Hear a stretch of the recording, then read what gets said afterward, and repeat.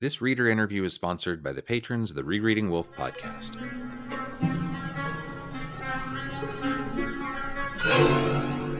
Let's get on to this and make it quick and short. I'm not sure I do quick and short, but I'll do my best.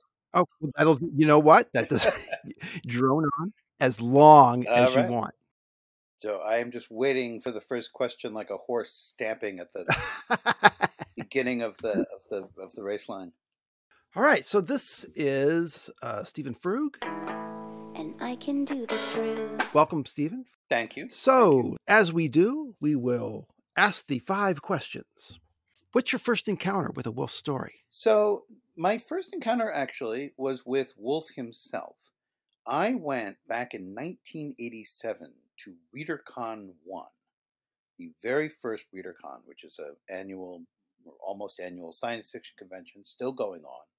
They're up to 30 or whatever it is by now, 30 something. Gene Wolfe was the guest of honor. It was only my second science fiction convention. I had gone to BosCon, the big Boston area convention, but the science fantasy bookstore in the Boston area had a flyer for ReaderCon, and I had enjoyed BosCon, and so I thought, hey, I'll go to this. And in fact, I volunteered to be a whatever they're called, henchman. Volunteer. So I got there, like it was mostly a 2-day con, Saturday and Sunday, but on Friday they were having something for the volunteers. So I actually got there before anyone else was there. I was like waiting in the hotel lobby thinking, am I in the right place? But then that night, there was the con suite and the volunteers the gophers were all there. And there was Gene Wolfe, who I knew nothing about. So the very first Wolfe prose I was introduced to was his guest of honor speech. Oh, great. At ReaderCon 1, which is actually reprinted in Castle of Days. It's nestled in a column or something where he has like the introductory material and the closing material talking about the hotel. Mm-hmm. But the bulk of the column, I think it's called From House on the Borderland, is the text that he read. And I just loved it. It was amazing. Right. It was just, it's one of those things that still like just is with me today. Like the sentiments in that, where he talks about the new illiteracy of not reading. If you've not reread it recently, it's a fabulous essay. At the con, I think I got this idea from Isaac Asimov that this is what you did. So I went and bought a copy in the dealer's room of Fifth Head of Cerberus, and I got him to sign it. Oh, that's a great start, isn't it? But that wasn't actually the first one I read. Oh. The first one I read, and I don't remember why, I think I bought a second one. I bought The Island of Dr. Death and Other Stories and Other Stories. So the first one I actually read was The Island of Dr. Death and Other Stories, which is, I think, a perfect starting place. I'm really glad I started there. It's just, such a fabulous story, and it's a lot less forbidding in some way for your first Wolfe story than Fifth Head of Cerberus. Wow. That's really great. That may be more than you wanted to know. No, that's terrific. I didn't know that you were done. Yeah, so I mean, I went to this con and everyone was talking about how he was the greatest thing since sliced bread. I remember Michael Swanwick saying at one point at ReaderCon 1, except for Gene Wolfe, I'm the best writer in this room. Possibly true. Probably true. Although I don't think everyone knew it yet. I met Joe what was his name? Joe Mayhew, I think, was the Dedic Key of Nightside the Long Sun. He was at ReaderCon 1. And he said on a panel on Wolfe's work that it's a variation of the old Arthur C. Clarke line that at a sufficiently advanced technology is indistinguishable from metaphor, was the spirit of Wolfe's work, which everyone thought was puzzling and funny. And, it was wonderful. Were a lot of people there just to see Wolfe? It was not. I mean, it was the first one. There were only a couple hundred of us. It was pretty small. I don't think so. I think it was, there might have been. It was hard to know. It was just all of these sort of people who were really into literate SF, which is sort of what I'd been searching for all my life up until that point, and I finally found it.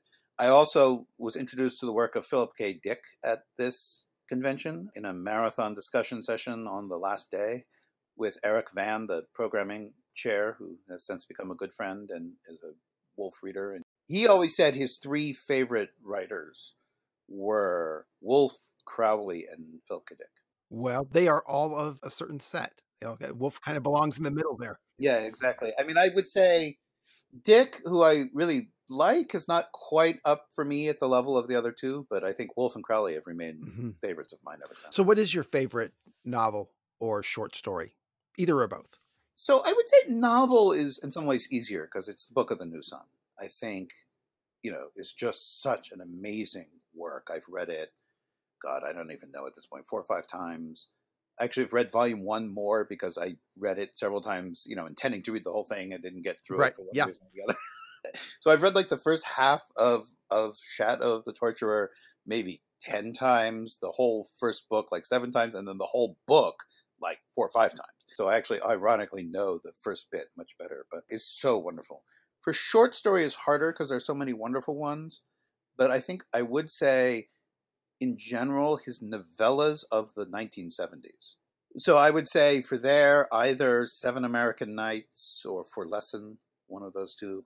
Novella is the perfect length for Wolfe. I don't know why he is so ideal at that. I will say it's interesting when you say novella is the perfect length. I think that's right. And I always remember that Book of the New Sun started as a novella. And I think that's not an accident, that like he was in his novella mode and he kept it going for 4 books. Yeah, he just kept doing novellas. That kind of makes sense. What's your favorite Wolfe word? All right, so I was thinking about this and I narrowed it down to 3. Each favorites in a slightly different way.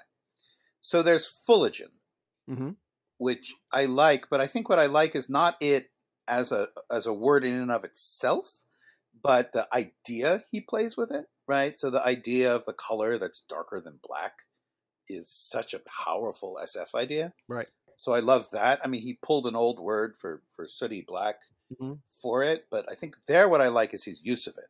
And I've seen people use it in prose since then, clearly having read Wolfe. It's nice. In terms of more purely verbal, I think what I like best is watch.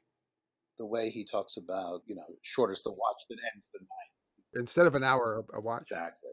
It's such a lovely use, and it's so both natural and unfamiliar.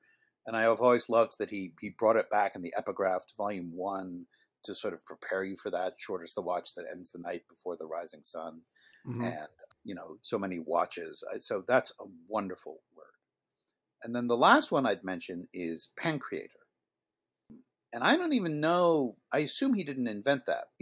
I don't think I've ever encountered it outside of Wolfe, but it's just such a lovely term for God. Yeah.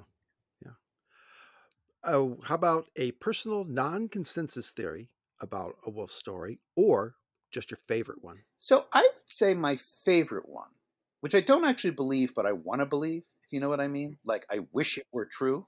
I get that. Is the reading of Fifth Head of Cerberus that the other great Gene Wolfe podcast, the Gene Wolfe Literary podcast, who are very different than you guys, but is equally good, and so everyone should listen to both, did a very long, more than a year on Fifth Head of Cerberus. And then in their final 2 or 3 episodes, before they had Mark Aramini on to blow the whole thing out of the water, in their final 2 or 3 episodes, they developed a theory that there were never any aliens on the 2 planets. That they were a myth invented to sort of explain the trauma of the colonial wars. And the kind of, it's an old, a myth to sort of justify and explain away the horrors that they inflicted on each other. And it's just such a great reading. I don't think it's what he meant, based, among other things, on interviews where he talked about it. But I sort of think someone should write that book where there are aliens and it turns out there aren't. And they make such a subtle reading for it. Right. Partly, I think, because it's not actually what the text says, so you have to be subtle about it. But it really, the idea that you're reading this book and then you think, oh my God, there never were any of them, is just brilliant. So that's my favorite reading. I don't think it's what the text meant, but I love that the text can almost support it. Right, yeah. And that's the way it is with Fifth Head of Cerberus, right? There are several things that the text can almost support. So, most frustrating mystery in a Wolfe story. So I'm not the type, I think, to take mysteries and work them for that long, but the one that I have returned to the most is actually sort of in a story called How the Whip Came Back. I don't know if you remember that one. It's in Gene Wolfe's Book of Days. I believe it's the story for Lincoln's birthday. And there's just this incredible balance in that story between irony and sincerity. And the woman is playing the Pope, who she meets with over the course of this story. And whether exactly who she's lying to and exactly what she plans to do in the vote the next day is very hard to interpret. And you can go back and forth. I've had friends of mine who I've like handed the story to and said, please read this so you can tell me what happens, say that they think it doesn't matter, that in some sense, you know, the point of the story is holds either way. And I think there's a lot to that. But, you know, I really feel like I want to hear a really knock-on explanation of that. I haven't read How the Whip Came Back in a long time. I'll have to check that out and think about that one. It's a great story. And actually, I don't know if you're following the Gene Wolfe Literary Podcast, but the first one I ever listened to was that one because I thought, oh my God, they covered it. I need to go listen to it. And it was sort of a good entry point because they're doing, you know, a lot of the short stories from the 60s and 70s. Right, exactly. We had a conversation about that, and Glenn McDorman of the Gene Wolfe Literary Podcast said, yeah, I'm pretty sure that our podcast and y'all's, the Venn diagram is about 100%.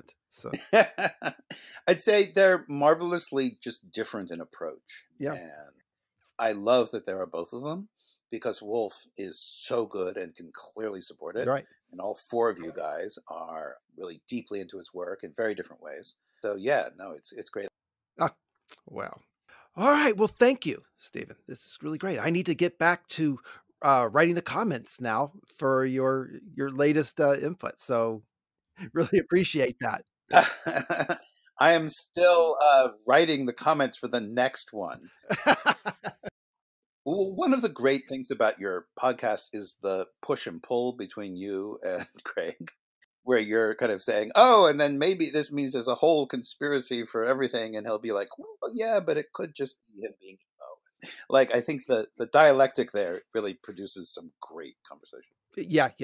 And it's totally serendipitous. So while I have you here, maybe I can spend 30 seconds more gushing over the show. Because oh, no, don't do it. I have really just enjoyed. I mean, we're coming up to the point in the book where I'm going to have to start reading every chapter as you discuss it. Mm-hmm. First few chapters, you know, I had read so often. I really knew backwards and forwards. But nevertheless, I mean, just there's so much in there. And it's so wonderful to go bit by bit. And I love how you guys take your time. And like, I mean, the fact that each episode is 2 hours is the glory of the show, as far as I'm concerned, because, you know. We were so scared about that. Like episode 3 is kind of a mess with Craig trying to edit it down to an hour. Yeah, but it means like you're really not cutting anything short, or you're not doing well, we don't have time to go into details. You're going into all the details, and I love it. We will. Yeah. The intros are so funny. Oh, great. In fact, I have to go back like the first 3 or 4 times you said, okay, sponsored by, and I would like fast forward till I got to the real show. And it was only like one time when I like forgot to do that. And I realized, wait a minute, these are all jokes. And they're all so funny. I still have to go back and listen to the first 3 or 4 of them because I missed them. Well, I'll tell you the background on that is that I was listening to Mike Duncan's History of Rome or one of his revelations. Oh, I love those. And so all of them are very much inspired by the way he delivers those. So I was just thinking, wow, wouldn't it be great if we had sponsors? Who would sponsor us? That's probably why I got into the habit of skipping them, because with the History of Rome, and you know, maybe I shouldn't admit it in public, but you know, I always. Well, how many Harry's razors can you buy, really? Yeah, exactly. Hit that fast forward until you hear the music, right, and then go. So the general public, I tend to say his are my favorite podcasts because obviously the Wolfe ones are, if you're a Wolfe fan, are like the best, but you know, a lot of people aren't. Right. And so just anyone can pick up his and listen. And I think they're all superb. Well, thank you. Thank you for this. This is really great. This was fun. Thank you for doing it. And I look forward to hearing the others. Yep. Oh, yeah. All right. Bye-bye. This was again entirely sponsored by the patrons of the Rereading Wolfe podcast. You can go to patreon.com/rereadingwolfe to play a part in bringing other amazing things like this into the world. And if you want to take on the 5 questions with us, reach out to us by email or one of the other methods listed in the show notes of this episode. Be neat and bring you closer to me, so don't you squirm.